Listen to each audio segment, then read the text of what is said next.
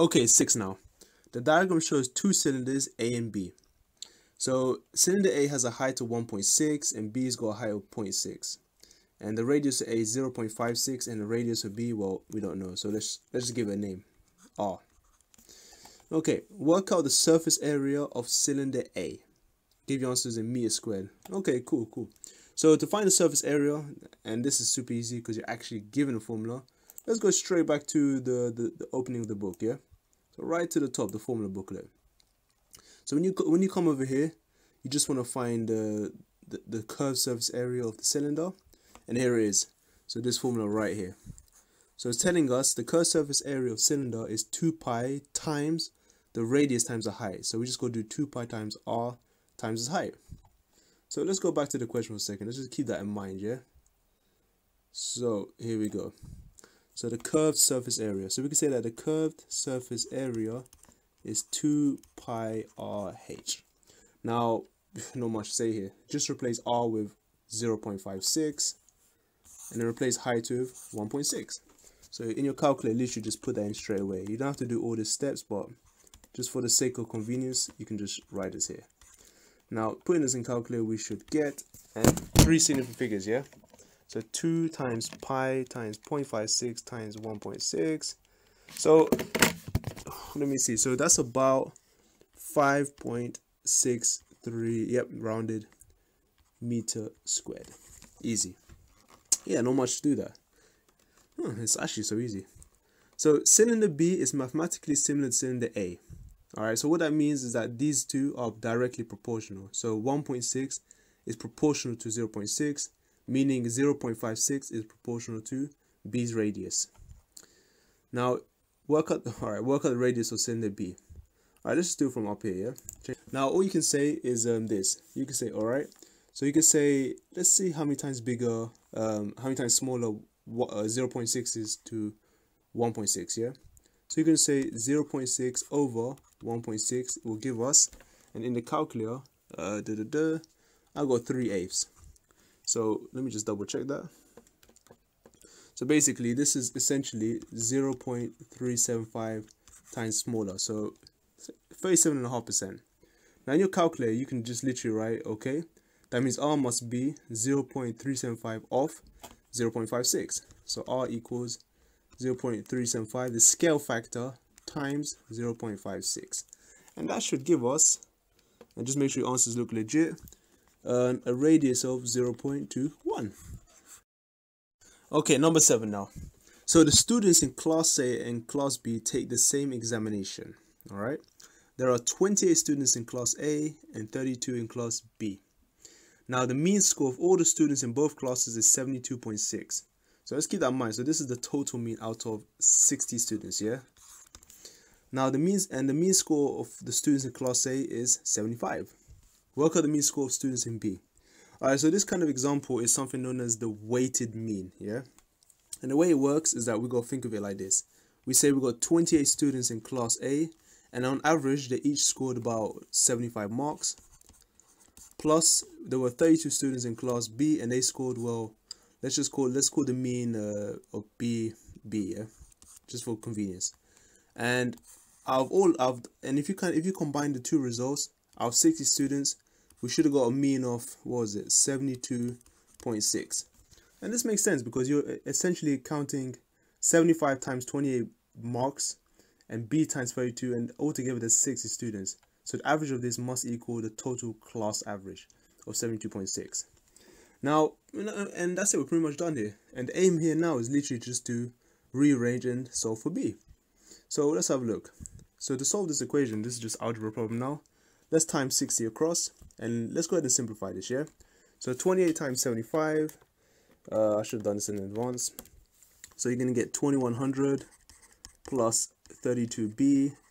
And then what I would do is times 60 across to clear the fraction. So 72.6 times 60, give me a second guys, yeah? Times 60 is, whoa, 4,356. And now you just rearrange and solve for B. So that means if you subtract 2100 and divide by 32, so I'll just show you the working out. Subtract 2100 and divide by 32, you should get an average B mark of 70.5 per student in class B. Okay, hope this helped me. So really all you have to do is essentially consider the weighted mean, guys, yeah? Once you got that, then every single problem like this will be the same. Now let's move on to part B. Okay, let's go down a bit. So the lowest score in class A is 39 and the range of scores for class A is 57. Okay, so range just means the difference between the biggest number and the smallest number, yeah? So we know the smallest number is 39, so the biggest number we don't know. Now the lowest score in class B is 33 and the range is 60. Find the range of all the students in both classes. Alright, so this one's going to be a bit more different, yeah? So I always try and do this visually. So we have the range for A. The lowest was 39 and the highest we don't know. Let's just call it upper A, yeah? And we know that the range, the difference between the highest and lowest is 57. So actually this is easy. If the difference is 57, just add 57 to 39. So 39 plus 57 will give us, times, will give us 96. So the upper bound is 96, yeah? Now how about for class B? We know the range was 60 and the lowest score was 33. 33 at 60 will give us 93, and this is the upper bound. So this means that the range of all the scores, so the lowest in both classes was 33 and the highest was 96. The difference between them should give us 63. Okay, now this one I bet is everybody's favorite question, because this is definitely my favorite question. And this is good old Sohcahtoa, so trigonometry, yeah? So for these questions, always write Sohcahtoa, and believe me, it's going to make your life super easy. Now let's have a look. Work out the value of x. Alright, that's the objective.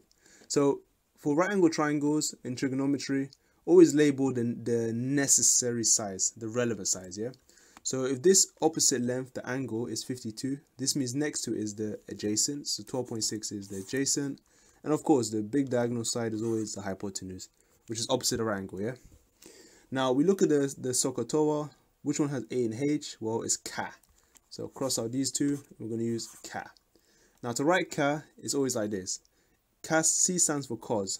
So it's cos of the angle. So cos of the angle, which is 52, equals A adjacent over hypotenuse. So A over H. So A, which is 12.6, over hypotenuse, which is X. And you're done. Now all you do is literally rearrange this very simple algebraic equation and make X subject. Well, to do it, firstly, clear the fraction times X across and divide cos 52. Or just swap them around. And you're done. Enter this in a calculator and you've done question A. So let me just make sure it's okay. For you guys who are getting different answers, so let me just see a second. Okay, yeah, so I got 20.5 centimeters. So just quick tip, if you guys are getting different answers even though you're typing the same thing, make sure your calculator is in degrees mode, yeah? Otherwise it's going to recognize your 52 as some sort of radian measure, which is something you see in A-level, but some people already use this in different courses similar to maths at the GCSE level. But anyway, yeah, that's it for number 8. Let's move on. 9. Solve the simultaneous pair of equations. Super easy. Now, just doing this super fast, yeah? You have to basically match the coefficients. Coefficients are the number in front of the x or y. So the second pair has a 7 or a y. You can essentially just times the top by whatever x has. So if it's 7x, times the first line by 7. So times in the first equation by 7, you're going to get 7x plus 7y equals, and 15 times 7, I should know this, 105. And you copy the second one underneath, exactly as it's written. And all you want to do is literally subtract these pair of equations. Because the aim of these simultaneous equations is to eliminate the common variables and only have a single variable left. For instance, yeah, subtracting these lot, you should get, let me just put red, 7x take away 7x is nothing, it's gone. 7y minus 5, so it's a double minus, so it's a plus, so 7y plus 12y, 5y is 12y. 105 take away 3 is 102. And yeah, you're done. Now you just, to get y, divide by 100 over 2. What am I doing? I'm so slow. 102 over 12. Divide on your calculator. Divide by 12. And you should get 8.5 for y. You can leave it as a fraction, but decimals is nice too. And to find x, well, just pick any of the 4 equations we have that looks easiest to you. I'm gonna pick this one here because it looks so simple. So x plus y is 15. That means x equals 15 minus y, or minus 8.5. Yeah. So 15 minus answer should give us 6.5. Yep. So this is another one of my favorite questions because this and the previous one are just so easy. I'll be honest. Okay, 10. Ooh. So 8 over 2 to the power 7 equals 2 to the power 9. Find the value of n. Well, just to, if you guys want to do this super fast and since you got your calculator, there is something I call the illegal method. And this one is literally makes this problem so easy. It's unbearable. The trick is rewrite this as 2 to the power n equals 8 over 2 to the 7, and then you're gonna notice there's a log button in your calculator. So all you can do is firstly say, all right, just like a normal algebra question, how if this was 2n, you can write this as n equals now the log of everything here over the log of 2. So just remember, if it was just a regular 2n equals all of the right hand side, you just divide 2 across, right? So it'd be something like that over 2. So the difference is when you're working in powers, you can just stick a log in front, and doing so will just give us the answer straight away. So have a go, guys. The log button is in your calculator. So I'm going to just do this as well. So 2 to the power 7 over log 2, and you should get minus 4. And this is actually the correct answer. There is a standard way, which is changing 8 as 2 to the power 3, 2 to the power 3 over 2 to the power 7. Subtract the powers, you get 2 to the negative 4. That also works. This is just a guaranteed no mistake way. Okay, using just divide 2 across and smash logs in front. This is something you learn in A-level maths, but I think it will just help you guys solve these problems really easily. Now let's try that method again for the second bit, yeah? Because it's the same thing. So you got 13 to the power k equals all of those guys. Now you can just say k equals the log of everything that was on the left side. So it'll be, let's just do a big, just make it clear, yeah? So 13 to the power negative 6, power 4 times 13 to the power 5. All of this over log, what was in front of the k? 13. See what you guys get for this one too, yeah? So here, I mean, again, you could just use the standard method, but this is just if you can't be bothered like me. So 13 to the power 5 over log 13, and you should get, well, you should get minus 19. So yeah, it works.